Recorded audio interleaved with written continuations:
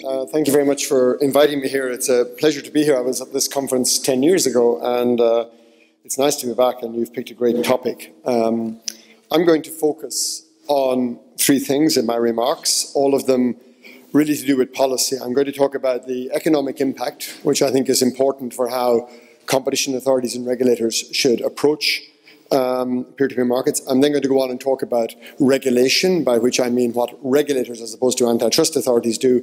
And then I'm going to talk about antitrust and the antitrust implications of some of these markets. But I think Jonathan's remarks fit very well with what I'm talking about, because he's nicely shown that there are several separate streams of economic research that could come out of this area. It's quite a potentially busy field. Let me start with talking about impact, and John has covered this to a large extent, but a lot of these peer-to-peer markets come from reducing transactions costs, and we know from Coase, from Williamson, that actually a lot of conventional economic structures come from transactions costs. And when you begin to remove transactions costs, you deal with better matching, you deal with the market for lemons, you control for asymmetric information in some instances. You can reduce the costs of people entering the market, so you can move a market, a taxi market, from being organized as a single firm with lots of employees to a decentralized platform with flexible supply. And so all of these are really important. And if you look at, for example, some of the examples of what Airbnb and Uber have done. So, for example, Uber has a very nice chart showing that in New York City at 4 in the afternoon, when the shift changes, Uber's workers peak. So they go up as the New York yellow cabs go down at 4 in the afternoon. And if you see the effect of Airbnb and similar platforms during the London Olympics or other high-profile events, you see very nice examples of the type of effect of dealing with peak loading problems. And we know in a lot of these markets, whether it's hotels, I mean, I can't think how many complaints I had to deal with in government on hotels charging excessive prices at certain times of the year, and consumers not understanding peak load pricing. So you get a lot of economic benefits, whether it's better matching, whether it's asymmetric information, whether it's supply side and increasing capacity, changing the boundaries of the firm. But you also have some business stealing, and that's particularly prevalent, but not only confined to cases where there are restrictions in place to protect existing players. So, for example, taxi drivers in most countries, happily I can say not in Ireland, where I played a large part in liberalising the market. In most countries, the number of taxis is restricted either by a physical number or, as in London, by a very costly test called a knowledge. And then the question is, what sort of business stealing effects do we see in these markets, and how much of them are coming from genuine efficiency, how much of them are coming from regulatory bypassing existing regulation, and how much of them are actually business stealing because people are shortchanging on regulation. There's a nice paper by Zervas and Byers looking at Airbnb in Austin, which is, I think, the busiest city, and showing about an 8 to 10% reduction in traditional hotel bookings in that city. Now, the problem is that even if you have a 90% market expansion from one of these technologies, but you have a 10% reduction in demand for the existing technology, that technology is going to go to regulators and lobby for change, and I'll come back to that. So you can have a bad situation in which you have a big positive economic effect for consumers, and at the same time a small negative effect on incumbents can dominate that. There is a question as to what the scope across the economy of these changes are. So even if we accept in taxi markets, in accommodation markets, that there are big efficiency effects and big positive impacts for consumers, there's a question about how wide that will go across the economy. It's difficult to see the breakdown of transactions costs heading into motor manufacturing. Other things are going to do that maybe. But for example, a lot of the services we consume in the economy may face disruption in this area, or they may not. So think about care for the elderly. Can that be fragmented and supplied in this type of flexible peer-to-peer type way or not? And I think we see some rich examples of that. So let me turn to regulation, because I think this is absolutely going to be critical. And John quoted Stigler on taxis, and that was a huge understatement, I thought. The regulation of these markets is going to be absolutely critical. And peer-to-peer can undermine regulation in a number of different ways. First, regulation that protects incumbents. So Uber gets around these quantitative restrictions on entry. Airbnb gets around planning restrictions on hotels. And I would probably distinguish in planning restrictions and zoning restrictions, but in some countries it's just impossible to build new hotels easily, but actually bringing apartments into that market as supply. This explains why some of these business models like Uber and Airbnb bring bigger benefits in countries like Italy than they do maybe in countries like America, where, or for example, Uber has no presence in Dublin because the taxi market was liberalised 15 years ago. As Jonathan points out, they protect classes of citizens, and you can see, I think, in the case of, for example, Uber and Airbnb, an emerging argument about labour and labour protection, because I don't see the taxi drivers yet running this argument or the hotels running this argument, because they're at the first level of attack, but they're quickly going to work out that their best argument is that we're going to replace employed people employed by large corporations with job security and tenure with a cadre of part-time workers who don't have job security, and we're going to undermine social cohesion. And these social cohesion arguments, I would argue, rather than the consumer protection arguments, are going to be the most difficult ones. So this issue Uber's facing in San Francisco, while I'm sure that they'll overcome it on a narrow legal issue, actually with a lot of regulation, startups are good at dodging the initial regulation. What they're very bad at doing is anticipating how the incumbents will have the market re-regulated to deal with their business model. And you see that in lots of instances where, particularly in financial services, where disruptive innovators get around the current regulation but don't future-proof their business model against changes to regulation that get introduced against them. And I would say that labour law one is one. Another example of that social cohesion one is disabled access in taxis. So, for example, in the UK and in London in particular, every taxi must be wheelchair accessible. If Uber puts black cabs out of business, you're going to have a big issue about social cohesion there. The third issue with regulation is around market failure and things like quality standards, insurance requirements. Kate talked about that. So, for example, black cabs in London have to have £50,000 insurance all the time. Uber has 1 million insurance for just from when the car is called to when it drops off the passenger. Our regulator is going to be flexible enough to allow both those types of insurance models in the market? Or are they going to stick with a model that says, if a black cab is insured 100% of the time, then so should the Uber car? And if you're trying to get flexible supply, so somebody who drives their kids to school then goes and drives somebody else for money and then goes back and collects their kids to bring them back from school, are you going to want to allow that type of flexible supply in the market or not? And things like insurance will matter, and they'll get argued on quality standards. Interestingly, in the last 24 hours, there's been a story in London that the Mayor of London is going to require all Uber drivers to pass the knowledge test. That would be a classic example of protecting competitors, not consumers, because of all the complaints you hear about consumer protection with Uber in London, I've never heard anybody other than taxi drivers, their competitors, complaining about sat-nav not being a reasonable way of getting around town. But as Kate said, peer-to-peer can also obviate the need for some regulation. Jonathan dealt with this as well. So I'm going to deal with three issues here. The first is review systems, and Kate's dealt a lot with this, and I'll just make some points. The first is just we need to be worried about coverage on both people who haven't used the service making reviews, and then people who have used the service not making reviews. So there are biases on both sides, and they raise different issues, and there's probably some very nice econometric work to be done on understanding what the sample selection biases mean in terms of those. The second point is on assuming we're in closed systems, so only people who've used the service can make a review. You have the question of observable versus unobservable characteristics. So if I buy something on eBay or sell something on eBay, I can observe pretty well perfectly whether the good has arrived, whether it is what it was described as.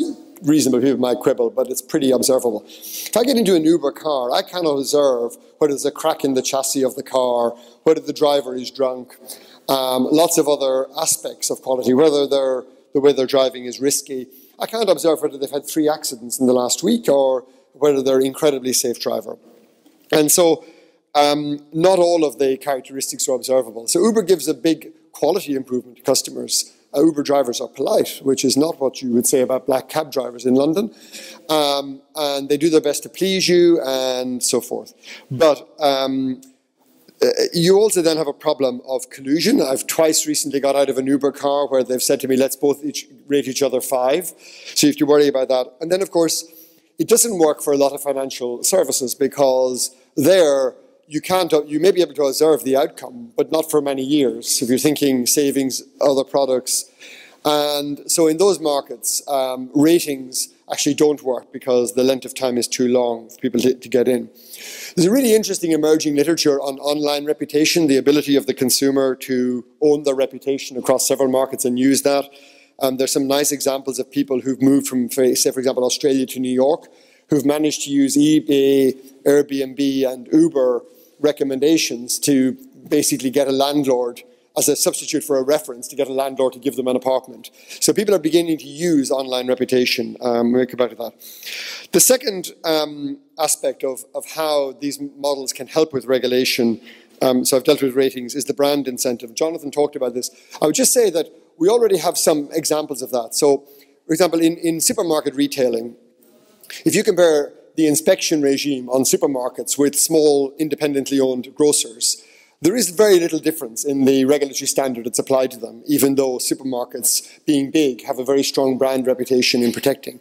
Now, in the UK, there was a big movement to try and have risk-based inspection programs. So you have the same standard, but actually you inspect them less because you rely more on their self-inspection. This was on the consumer protection, sort of health and safety type arguments, food safety arguments. And in actual fact, they've never really got that far with that. I mean, they rely a little bit more on the internal systems in larger companies. But I would say that the hope that companies like Uber manage to have a regulatory holiday because they're big and have a brand to protect is probably not going to help.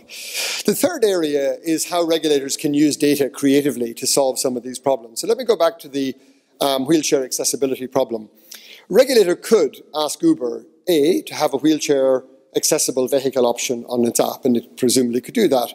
It could then charge differential fees, either to Uber or to the drivers for having a wheelchair accessible vehicle. It could then, thirdly, measure the waiting times, and it could vary that fee until it had sufficient entry of accessible vehicles that it had the same waiting time for accessible users demanding taxis. I don't see in a lot of our taxi regulators the wit to think about using data in those ways, but it's really important that competition authorities and others advocate those sort of solutions of using these data for regulation. Ultimately, we need to be trying to regulate for consumer outcomes, not for regulatory inputs, but most regulators focus on regulatory inputs. I'll just mention one thing two things that are happening in the UK that are very relevant to this. One is in financial services, and there is a peer-to-peer movement in financial services, where the Financial Conduct Authority, very much at my urging, has set up something called an innovation hub. And anybody who's got an innovative business model, who wants to get into the financial services, can go to the innovation hub in the regulator, and they can help argue their case through the approval system. In some areas, they have actually given temporary licenses to people pending their full authorization, although that's been with legacy businesses in transition, but they are thinking about whether that's appropriate for new entrants. And secondly, the Cabinet Office in the UK, number 10, as part of the Better Regulation movement, has a regulatory challenge thing where if somebody has a disruptive business model outside of financial services, they can go there, and then the Prime Minister's office will champion them with the regulator.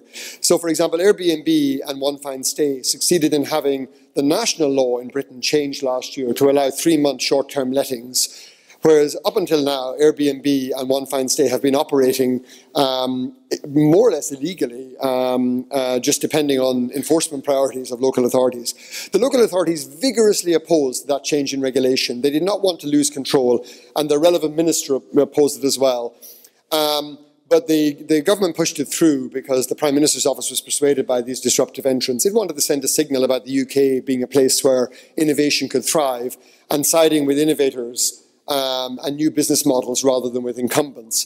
But it is there, and it's something that other countries could look at, and the competition authorities in other countries should think about advocating to their regulators. But ultimately, a lot of these business models have succeeded not by complying with regulation, but by being ubiquitous, getting consumers on board, and using the leverage of having a mass consumer market and a lot of public support to batter regulators in not to enforcing existing regulation. That's worked in the UK. It's worked less well, as you know, in France, Belgium, Berlin, and other places where Uber's try to get in. Let me turn thirdly and quickly to antitrust. With antitrust, there are a number of issues. There's one issue about when a centralized exchange becomes a network of anti-competitive agreements. So in London, Halo, the app that tried to work with black cabs, the traditional market, wanted to put in place a minimum fare at certain times of the day, and I think did. But it obviously raised the antitrust risk that it was getting all of the existing suppliers to collude to match the sort of surge pricing and to get an increase in supply.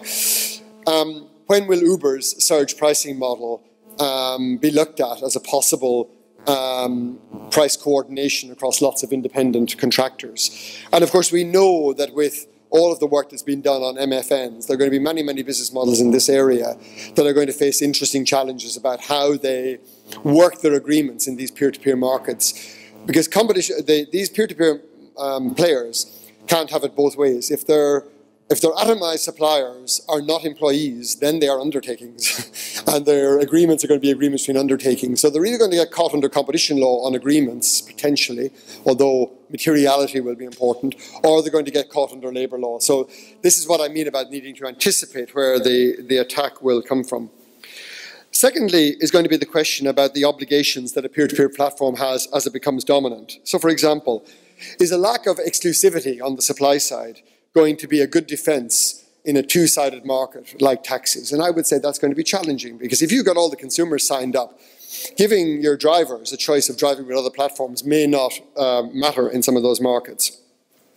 A second question is, you can distinguish between substantively superior platforms and iteratively superior platforms. And if a substantively superior platform comes along, it's very likely that the network effects that favour the original innovator are going to favour a substantive step up.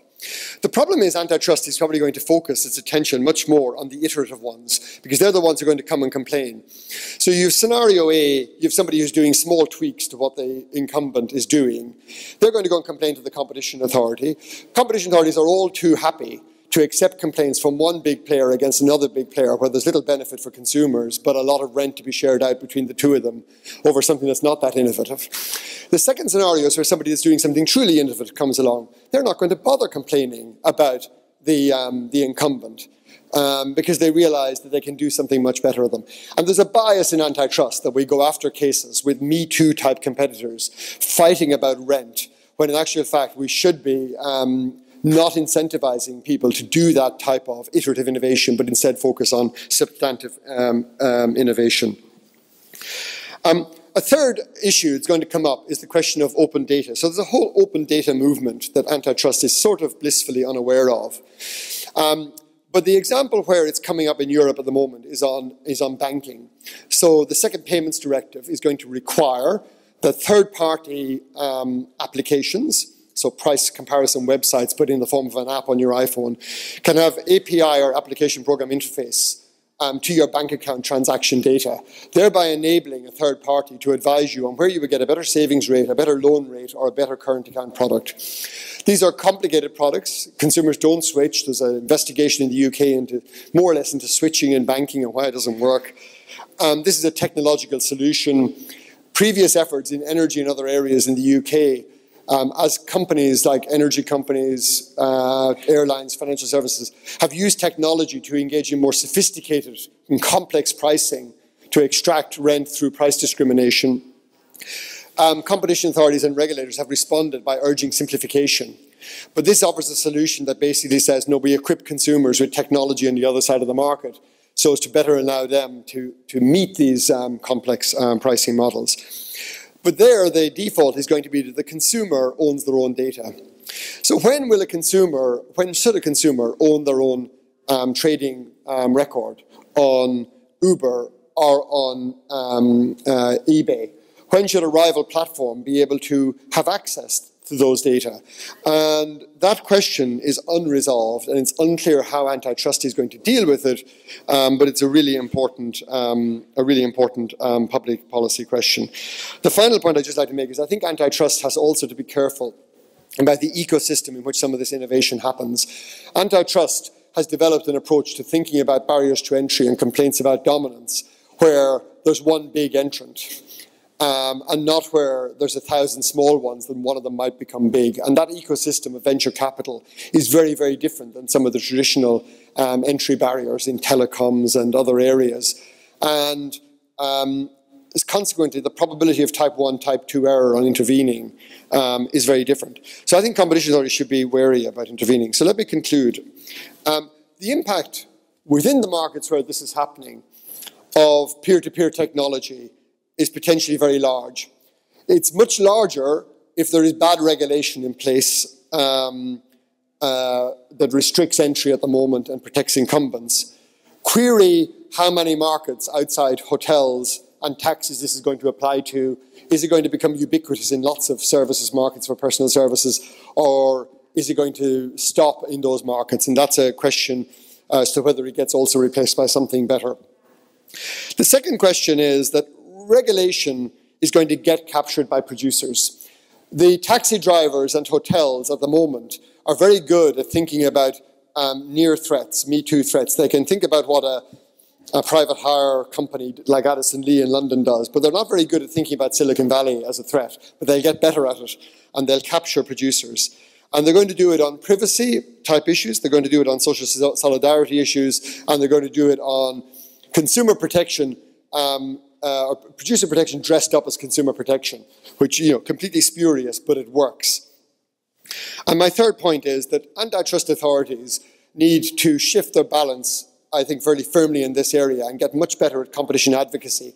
They should be trying to think how to make regulators less captured by producers and worry less about big battles between one platform and the next iterative platform, and let the market fight that out. Thank you very much.